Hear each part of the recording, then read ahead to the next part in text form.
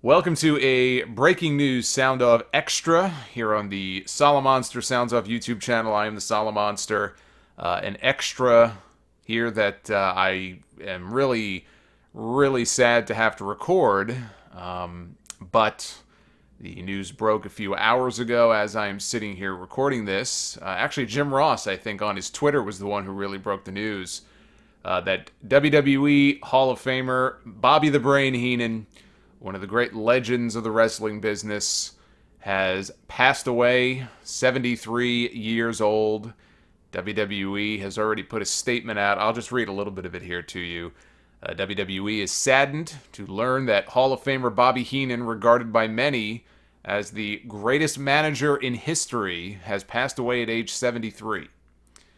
With a career spanning more than 4 decades, Heenan was the brain behind some of the most prolific superstars in history. Members of the Heenan family in the AWA and WWE read like a who's who of sports entertainment, including Nick Bockwinkel, the Blackjacks, Big John Studd, King Kong Bundy, Ravishing Rick Rude, Mr. Perfect Kurt Hennig, the Brainbusters, Arn Anderson and Tully Blanchard, Harley Race, and Andre the Giant, whom Heenan led to the ring at WrestleMania 3. That doesn't even include everybody. He did manage Ric Flair for a while. He even managed Terry Taylor and the Brooklyn Brawler, although they're some of the lesser prolific people that he's managed. This was a punch to the gut. I got so many thoughts running through my head right now. I haven't even had time to sort of wrap my head around this whole thing. But I just wanted to push an update out just so I can, not have to wait a week to talk about Bobby Heenan. I certainly didn't want to have to wait until next weekend on the podcast to do it. But it's kind of eerie because I was literally at a friend's house this afternoon. After I recorded the podcast, I went over to a friend's house. We're hanging out there for a while. And I don't even honestly remember how we ended up on the network, but we brought the WWE network up. And I wanted to show him a segment from one of the old Tuesday Night Titan shows. I had been reminded recently of a segment that I first saw a number of years ago where Vince McMahon was doing a comedy segment on one of the TNT shows. This was all the way back in 1984. So that's how far back this goes. And it was called Advice to the Lovelorn. And it was him and Bobby Heenan. It was the first sort of installment of, I think, a few that they did of the Advice to the Lovelorn segments where fans, women, I'm sure it was all made up, but they would write in with questions that they wanted a wrestler, a superstar to answer for them. It could be about sexual things, relationships, or what have you. But anyway, we're watching this because I wanted to show him. Vince McMahon is hysterical laughing in this segment. And Bobby Heenan is his usual funny self as well. And we're literally watching this, and then maybe not an hour later, I see the news on my phone that Bobby Heenan has passed away. So that was a little eerie. What do I want to say about Bobby Heenan? If anybody's listened to my podcast for any length of time, you guys know my thoughts on Bobby Heenan, and I have no qualms about sitting here, not just because he's died, but I have no qualms about sitting here and admitting that I think he's the greatest of all time. And not just in terms of managers, I'm not qualifying this by saying the greatest manager. That goes without saying. He is hands down, bar none, the greatest manager in wrestling history, period, end of story. And there have been a lot of great managers. In fact, if you made a top 3, most people's top 3, and people might rank them in different order, but you hear the same 3 names: Bobby Heenan, Jim Cornette, and Paul Heyman. And Heyman's not done yet, and Heyman's a good one. Although Heyman doesn't call himself a manager, he calls himself an advocate. He's more of an agent. But as great as those guys are, nobody could hold a candle to Bobby Heenan. He was the quintessential pro wrestling manager. He was great at what he did. There was never anybody better, and I don't think there ever will be. Especially because the art of the wrestling manager isn't exactly emphasized today the way it was 20, 30 years ago. So it goes without saying he's the greatest manager, but I honestly think that Bobby Heenan may well be the greatest just wrestling performer. Because he actually wrestled. He actually did wrestle. He did a little bit of everything. He wrestled, he managed, he did announcing, as many of you know. he was sort of the jack of all trades. And there's an argument to be made for somebody like Ric Flair, who also had the gift of gab like Bobby did, although maybe not as funny as Bobby, but, you know, obviously Flair, his resume speaks for itself. I really think that Bobby Heenan will go down and should go down, and for me, will go down overall as one of the greatest of all time, just as a performer in general. And as a manager, he's an easy number one. And I don't think I am exaggerating that at all. My first memories of Bobby Heenan were not so much from his AWA days. They were from his WWE days, because that's what I grew up on in the early 80s growing up in the Northeast. I didn't grow up in the Twin Cities, in the Midwest. I didn't grow up on the NWA. I grew up on WWE. And when he came over, which would have been around 84, actually 83, 84, is when he came over to the World Wrestling Federation. He was a manager. You know, that's what he was. I don't think he really started doing commentating on a regular basis until about 85, 86, around the time Primetime Wrestling launched. If I remember correctly, I think it was a case where Jesse Ventura had been doing the early episodes of Primetime with Gorilla Monsoon. And when Jesse would not, you know, would be unable to do a show, or maybe they took him off, Heenan would fill in, or Heenan was his replacement on the show, and that's how the Bobby Heenan Gorilla Monsoon pairing really started on Primetime Wrestling. I'll talk about Primetime in a second, but you know, I have so many memories of Heenan and one-liners, and you know, memories of him managing all of these big names. It really did feel like Bobby Heenan managed any heel in the company that was worth a damn. At some point, had Bobby Heenan as their manager. And I know not literally, but it felt that way. And when you think about some of the biggest heels at the time, obviously Andre, when he went heel, Heenan, you know, was ringside for arguably one of the most, maybe not popular, but famous championship matches in wrestling history, the Hogan-Andre match at the Silverdome. But you think of King Kong Bundy, you think of Big John Studd, you think of Harley Race, you think of Paul Orndorff. And then, of course, you have the lower card guys in teams like the Islanders and Mr. Perfect and Rick Rude later on.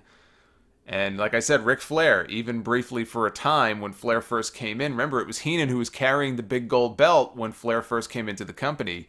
And I guess he went on the road with Flair, and he's told the story a lot about how he just could not handle it. He could not handle life on the road hanging with Ric Flair because he just wasn't going to survive. And that's when he told the company, I'm not managing anymore. I'm going to transition full-time into just being, you know, the announcer and nothing more. And so they paired Flair off with Mr. Perfect when Perfect was taking time off, and Perfect became his executive consultant. I believe the terminology was that Perfect was the executive consultant and Bobby Heenan had sort of transferred over to being the financial advisor. I believe that's how they billed him. Heenan, you know, I'm not going to go through his whole background. I'll leave that up to other people. And Heenan himself, who, you know, Bobby Heenan had a book that came out a number of years ago. In fact, and this is also kind of eerie, I just got done talking about Bobby Heenan only a couple of weeks ago on the podcast. I got a mailbag question about Bobby, and I think the end of his run in WWE, and I was talking a little bit about that. And I never miss an opportunity to talk about Bobby Heenan or tell Bobby Heenan stories on the show. So I had the chance to talk about him a couple of weeks ago, and I got a very nice tweet from the gentleman who wrote, or ghost wrote, I guess, his first book. And I think actually he just celebrated, I think, the 15-year anniversary of the publication of that book. He sent me a very nice tweet. He sent me a photo, actually, excuse me, from when the book first came out of him and Bobby at a signing somewhere. Steve Anderson, I believe his name is. And if I got that wrong, I'm very sorry, but I'm just going off the top of my head here right now. So that was really cool, and that was not even like a couple of weeks ago. And now this. Bobby, one of the interesting things about Bobby that I think a lot of people probably don't realize, especially if you're a newer fan, if you're not as familiar with Heenan, and even if you were, Not everybody knows the guy's life story, but one of the things I thought that was very interesting, and Bobby talked about this in interviews, is the fact that he never even graduated from high school. I believe it was the 7th or I think 8th grade. He dropped out of school. He was, I mean, would that even qualify for high school? I mean, where I went to high school started in 9th grade. I don't know how it was back when Bobby went to school. Technically, he may not have even gone to high school. But in 8th grade, he dropped out of school to support his family because that's what he had to do. And he ended up in the wrestling business. He got his start and made a name for himself first in the AWA. Again, he did wrestle. And in fact, if you know that Bobby Heenan had a bad neck, the reason he had a bad neck was he sustained a very serious neck injury, if not had his neck broken, in a match in Japan back in 1983. That's where his neck issues stemmed from. Many, many years later, he would need neck surgery. That was one of the reasons why he left the WWF, among other reasons, was for the insurance and to be able to take care of his neck. So that's sort of the early years of Bobby's career. The whole weasel gimmick, people calling him a weasel, the weasel suit matches. That stuff started before he even came to WWE. And did the weasel suit matches with the Ultimate Warrior and all that. That was a gimmick going back to the AWA days. And of course, Vince raided the AWA and brought over Bobby and Gene Okerlund and Hulk Hogan and a bunch of those big names. Bobby, if you listen to him in interviews, he's had mixed feelings about the AWA. He acknowledges he had a lot of good years there and really made a name for himself there, but he's also in other interviews referred to the AWA and the people there as all the world's assholes. So not completely fond of, Vern and the AWA. But he came over to WWE at a time when you had Jimmy Hart and Lou Albano and Fred Blassie was still around and Slick and, all these different, Oliver Humperdinck, you know what I mean? Like all of these different managers. It was sort of a golden age in many ways, I think, in wrestling for pro wrestling managers. And if you count the NWA, you had J.J. Dillon and Paulie Dangerously, and it makes me sad that it's not like that anymore because I do think in a lot of ways it's a lost art. And I would love to see this great rebirth of managers where we have this just plethora of different people, in that role. But him and Gorilla Monsoon are what a lot of people are going to be talking about here in the days to come as they recap his career and they share their memories about Bobby Heenan, and there's a very good reason for that. Him and Gorilla together as an announce team, I don't care what anybody says, they are the single greatest, most entertaining wrestling announce duo ever. And I've actually ranked them. I've gotten mailbag questions from people asking me to rank my favorite announce teams before. I'm sure you can find the clips. They're all over YouTube. I always rank Gorilla and Bobby at number 1. And that's not to say that Jim Ross and Jerry Lawler were not a good team and that there weren't other good announce teams. None were as good together and as entertaining as Gorilla Monsoon and Bobby the Brain Heenan, who on the air hated each other. Obviously, behind the scenes, they were the best of friends. Heenan raved about Gorilla. Absolutely adored him. And that's why they worked so well together, because they would just there was a natural chemistry there where they could just riff off each other and play jokes on each other and say these horrible things about each other, and then when the cameras were off, they can go laugh about it. And there's so many great memories of skits that the two of them did back in primetime wrestling. They would go on location for these shoots. And they would tape these funny skits, and even when they were on set together, they were always cracking jokes on each other. Just a natural chemistry. Like I said, I rank them at the top of my list all the time, and behind them I'd put JR and King and Vince McMahon and Jesse Ventura, also a favorite of mine, but none were better than Gorilla and Bobby. And so many great memories of the two of them together. Those of you who listen to the show are also well aware of my fondness for the 1992 Royal Rumble, to the point of absurdity at this point. I comically will drop references to that as often as I can. People rib me for it, but there's a reason for that. And I maintain and always will maintain that the 1992 Royal Rumble match is the greatest Royal Rumble of all time. And there's a lot of reasons for that. You know, the way they booked Ric Flair to come out at number 3 and outlast all the other guys and all the names, the star power in that match from Flair to Hogan to Savage to Sid to DiBiase and Bulldog and Kerry Von Erich and Roddy Piper and on and on and on, Undertaker, Sergeant Slaughter. But Bobby Heenan's commentary, you got to remember, the biggest Ric Flair fan when he first came into the WWF was Bobby the Brain Heenan. He was his biggest cheerleader. And he kept telling people, Flair is the true world champion, the real world's champion. And all throughout that match, every time Flair was in jeopardy of being dumped out of the ring, Heenan would be just, he would be on the verge of a heart attack. And Gorilla Monsoon had no sympathy for him at all. And of course, they bantered back and forth, and the ring would empty out. At one point, Flair was the only guy in before the next guy was to come out, and Heenan said, "Oh, just give him the title." And of course, you know, Monsoon said, "I'm not giving him the title." And, you know, "That's not fair to Flair" became a popular line. I still remember when the Barbarian came out. And there's another guy that Heenan managed at one point, the Barbarian. And Barbarian comes out, and Heenan's talking about him, and he's like, you know, when the Barbarian, I managed the Barbarian, and he barely liked me. And he said, you know, what do you think they call him the Barbarian for? You know, he's not a hairdresser on his day off. Just like quick-witted lines like that. There was another point in that Rumble match where I think it might have been Flair actually gave, I think Undertaker, if I'm remembering this right, gave him a low blow.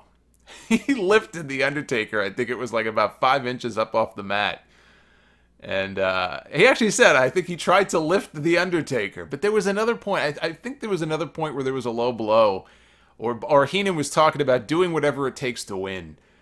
And he said, you know, I would do that to my grandmother if I had to. And of course, Monsoon deadpan, like, yeah, I bet you would. Just so much great gold in that match. And of course, when Flair wins in the end, Heenan loses his mind. He goes nuts. Yes, yes, yes. Everybody thinks Daniel Bryan, or was it Diego Sanchez, I guess, came up with the yes, yes, yes. Oh, no, no, no, no. Bobby Heenan did, my friend. Go back to 1992. Little known fact there. If you want to be really technical about it, it was Bobby Heenan doing the yes chant long before those guys were. Nobody was happier than he was. And you know, the post-match promo in the back with him and Mr. Perfect, you know, we're not the kind of guys to say we told you so, but we told you so. It was just absolute gold. And I will forever fondly remember the 92 Rumble in large part because of the commentary from Bobby Heenan. I think single-handedly the greatest night of commentary of Bobby Heenan's career was that night. I could go on and on about other moments. I mean, some of the ones that stand out to me, obviously the barbershop incident. It's amazing to me that after all these years, and we're talking like 25 years now, something like that, of all the talk show segments and angles that they've done in this company and angles that have happened in wrestling, one of the most fondly remembered of all things is the barbershop, which, think about that. You had a guy he portrayed a barber gimmick, and he had a talk show segment that didn't last that long. I mean, if you think about it, the barbershop was only around for... How long was it around for? Was it even around for a year? Maybe a year? I mean, the concept of it is so silly, and yet to this day, people remember that segment with the Rockers. You know, there was a rift between Shawn Michaels and Marty Jannetty, and they patched things up, and they shook hands, and Heenan is talking about... you know, or it was Heenan or Monsoon was talking about how, you know, they're better together than apart. And then, of course, Shawn Michaels super kicks Jannetty in the face, and Heenan immediately starts talking about, I knew he was going to do that. I just knew it. I just knew he doesn't need Jannetty. And then the famous moment where Shawn throws him through the window. and Heenan says, what a coward, you know. But Marty Jannetty tried to dive through the window to escape. And Monsoon was incredulous. As if that moment wasn't more memorable enough. Again, another Heenan gem adds to the moment. I think back to the 1993 Survivor Series, which I believe that was, in fact, the last pay-per-view that he did as an announcer for WWE until he came back many years later for the Gimmick Battle Royal in 2001. He was on fire during that show, at least during the Hart Brothers match against Shawn Michaels and the Knights. So Jerry Lawler had to go away for a little bit. He was having some legal problems. That's why it didn't really make sense for Shawn Michaels to be teaming up with a bunch of Knights. But There you go. And it was against Bret Hart, Owen Hart, Bruce Hart, and Keith Hart. For the first time, I believe, in WWE, we had Bruce and Keith wrestling a match. And Bobby Heenan just was merciless. He was absolutely merciless in just dragging the Hart family and mocking Stu and Helen Hart and how old they were and the brothers. You know, now Bruce was a substitute teacher who used to wrestle, and now he was coming back to wrestle in this match. Keith Hart was a fireman. He might have been a volunteer fireman. And Bobby had some fun with that, but my favorite line of all the jokes during that match, of all the insults, you know, he's talking about Bruce, and he's talking about Stu and Helen. He goes, "You got 9 months to come up with a name, and the best you can come up with is Bruce." Just the way he said it. I'm not even doing it justice. But right up until the end, his last pay-per-view for them, only a few weeks before Gorilla Monsoon kicked him out of the building on Raw, and he left the company. Right up until the end, Heenan had that wit about him. He was awesome. I really, in his entire time in WWE, he never lost that. He never lost that. I was not as much of a fan of his work in WCW because you could tell when he gave up, you can tell that he just didn't care anymore. And as the years went on, he started to, he was mailing it in there at the end. Again, maybe within the last couple of months, I talked about Bobby Heenan on the podcast and an interview, shoot interview that he did many years ago, talking about how in WCW he wanted to contribute ideas. He would go to Eric Bischoff and he would pitch things, and he was shot down. And Bischoff, even according to Bobby, even said to him at one point, "Look, Bobby, we don't pay you for your ideas. We don't pay you to, you know, tell us how to produce this segment or offer this creative idea. We pay you to announce." And that was it. At that point, Heenan was like, forget this. You know what? I show up, I do my job, I cash my check, I go home. I don't care anymore. And it's really a shame that that's how it had to happen and they couldn't tap him as a resource when he was clearly willing to contribute and willing to help, that his help wasn't needed. His help wasn't wanted. And you, like I said, you can kind of tell as the years went on in WCW and he neared the end of his run there that this wasn't the same Bobby Heenan from, you know, even 5 years ago, let alone 10 or 15 years ago. But right up until the end in WWE, he never lost that. He never lost that you know, that talent that he had. He never lost the wit. He never lost his wit. He always had that. He was always funny. Even in the later years when he was suffering and he could barely speak and he was going through everything he was going through with the cancer. I mean, his mind was always very sharp. It was almost like he was trapped inside his own body. That's what made it so sad. But right up until the end, Heenan had that sharp wit about him. And a lot of people have said this, and I agree, that if Bobby Heenan didn't go into the wrestling business, he would have been an entertainer. He would have been in show business in some way. I don't know if he would have been a stand-up comedian. I don't know if he would have been a television writer or a talk show host or what. He was that talented that outside of wrestling, he would have excelled in whatever he did. He would have made people laugh.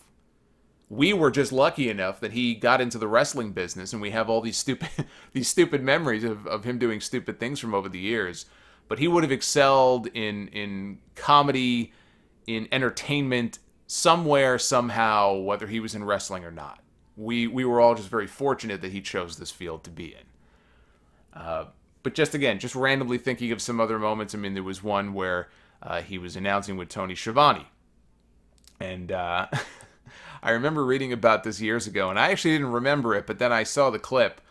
I think I probably found it on YouTube or something, but Jim Duggan was wrestling, and Tony Schiavone made a comment about how, you know, oh boy, you know, Hacksaw Jim Duggan, he's really at a disadvantage here in this match. And Bobby Heenan goes, he's at a disadvantage when he wakes up in the morning.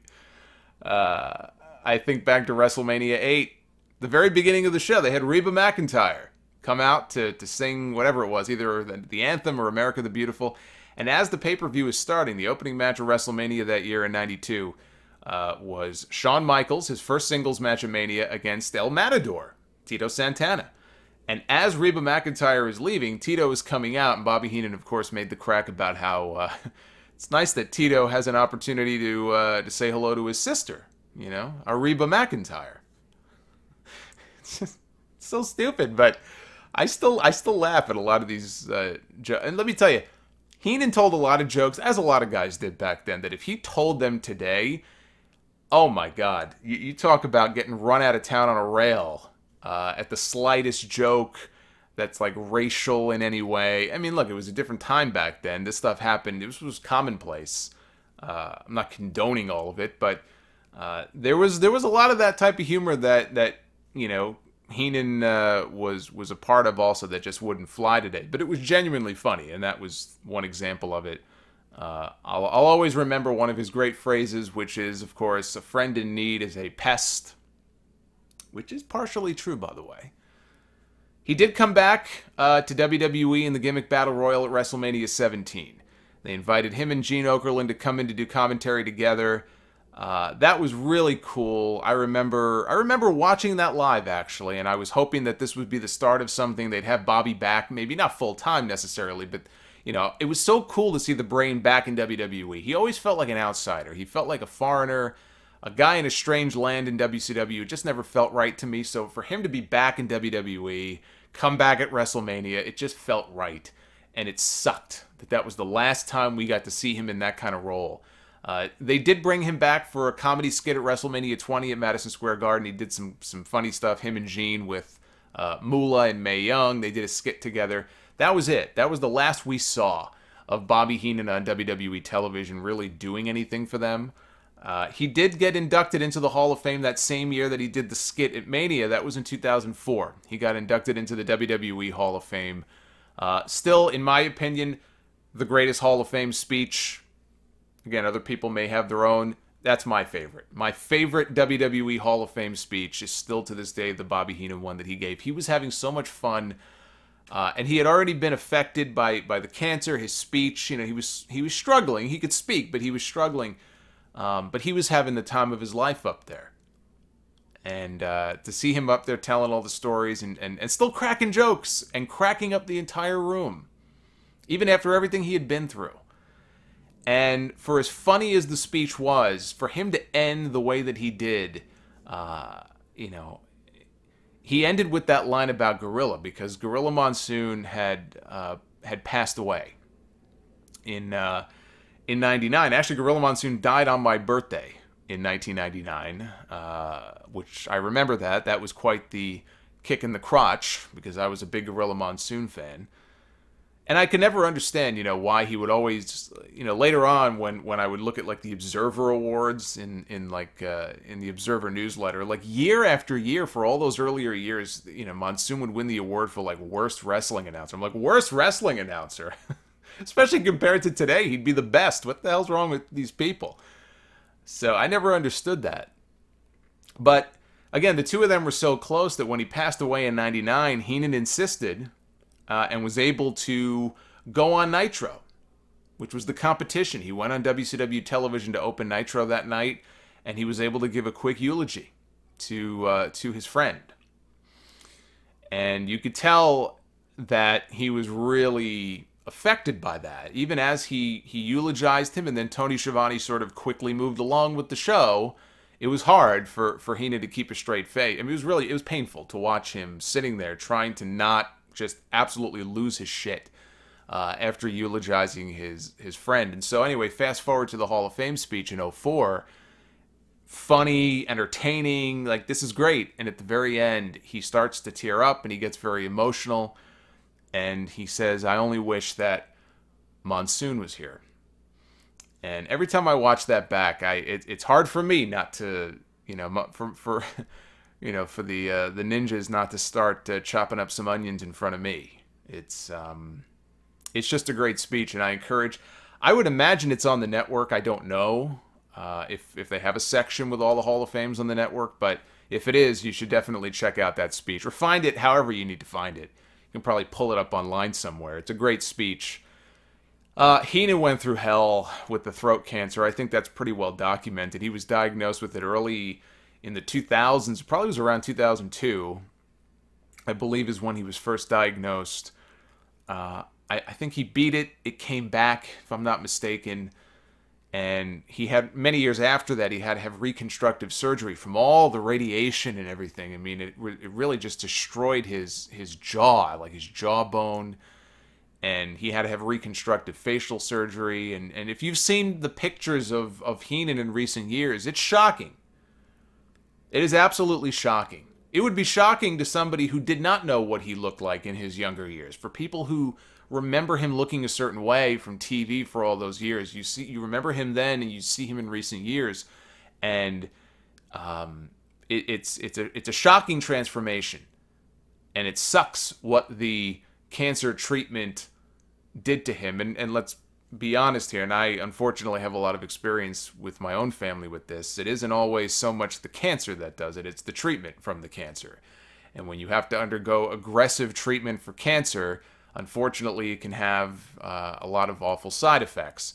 And Heenan went through hell. One of the things I'll always respect about Bobby Heenan, because people have their own opinions about whether or not Bobby should be even going out anymore and doing all of the conventions that he was still doing. And I got very angry about this. Again, I talked about this on my, I know I sound like a broken record here, but I've talked about Bobby a lot on my show, and I got very angry once when somebody had made a comment on like a YouTube thread that I saw. Why is he doing this? Why is Bobby going? He's scaring kids. Why does he still go out and do these conventions? You know, and I got really pissed off. Because first of all, who the hell are you to say what this guy should or should not be doing? Or that he should or should not be going out? You know what I mean? Like, it's almost like the gall of some people to even make a comment like that. I respect the hell out of Bobby Heenan for the fact that even through all of the stuff that he went through, and however, whatever his appearance may have been, he still went out, he did the signings, he did the conventions, he made appearances. I don't know if it was purely because financially he felt he had to. My sense of it is that he enjoyed it. He genuinely enjoyed going out and meeting people.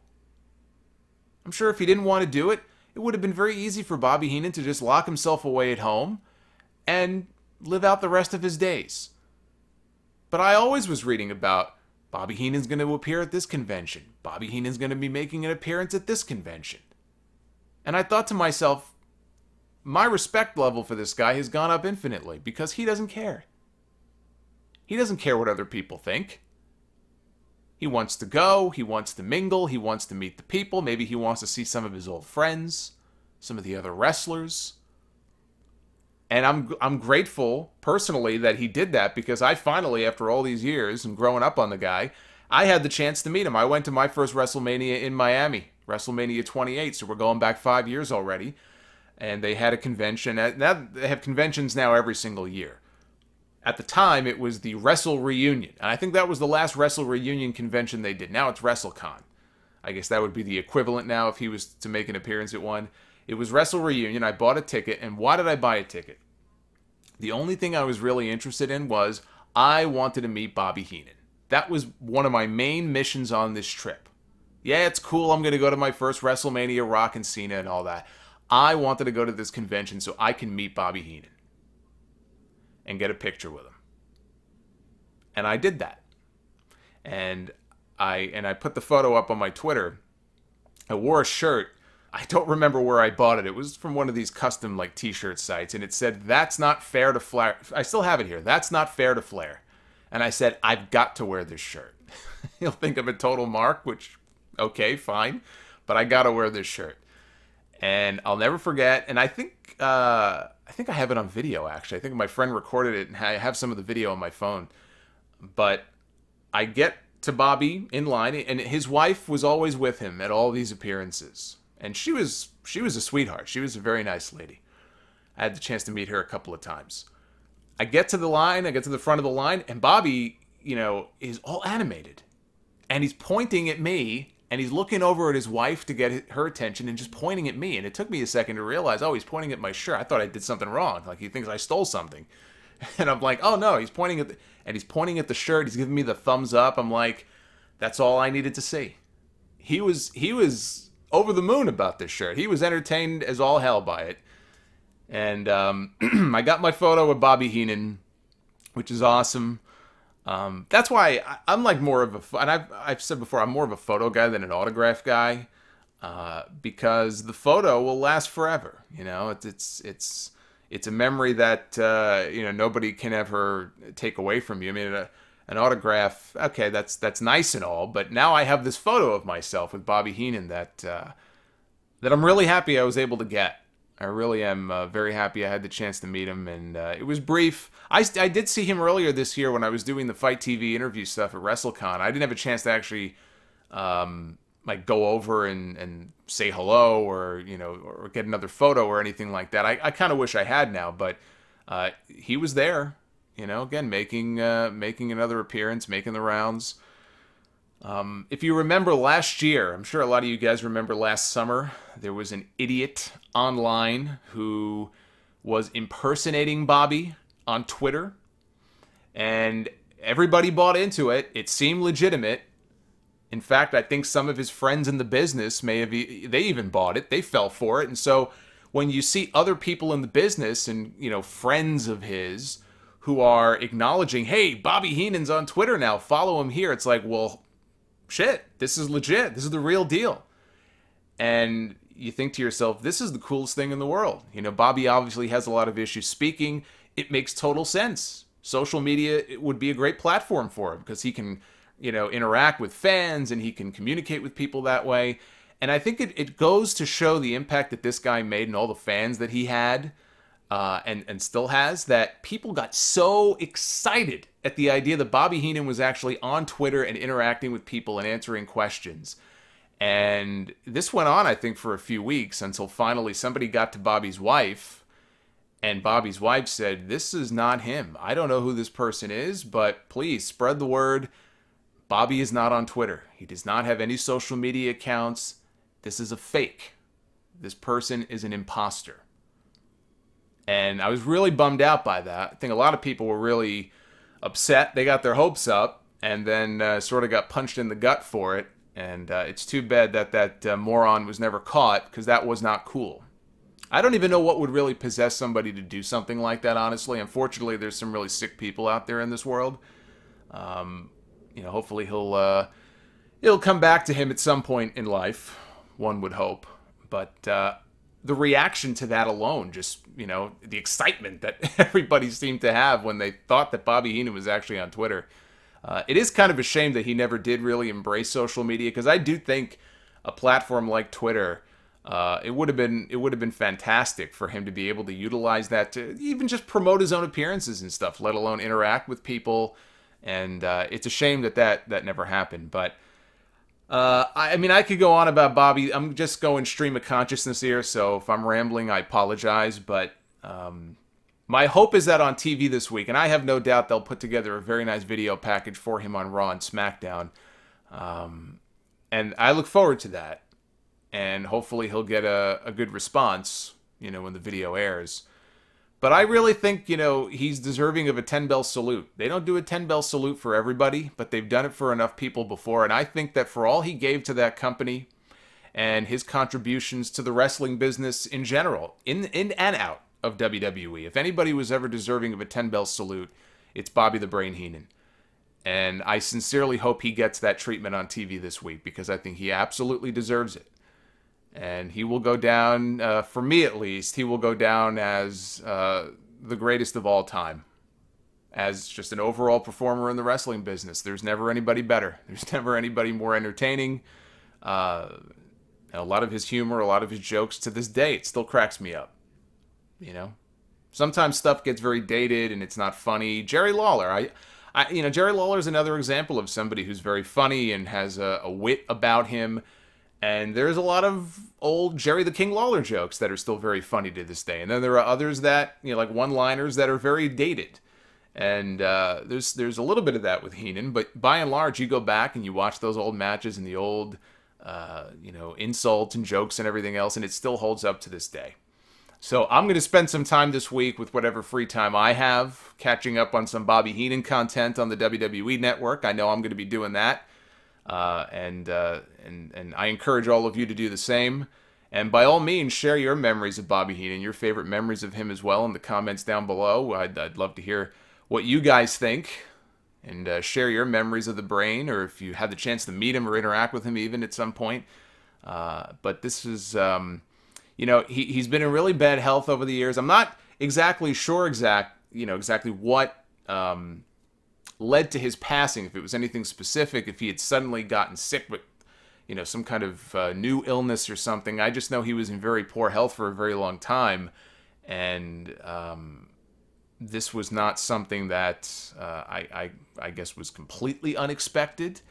But, Bobby, I know one thing that really was very important to Bobby Heenan. I know this because he talked about it in older interviews, and people that knew him talked about it, was how much his family meant to him. And I alluded earlier that one of the reasons he left WWE in '93 was insurance, and he wanted neck surgery. But I know for a fact that one of the reasons had to do with I believe his daughter was going to college either in or somewhere close to Atlanta. And so to be closer to his daughter, he wanted to go work for WCW. And that had a lot to do with it as well. Family was very important to Bobby Heenan. When his health was really critical a number of years ago, one of his kids, I believe, was about to have a baby. And I remember the talk at the time being Bobby really just wanted to hang on to see the birth of his grandkid.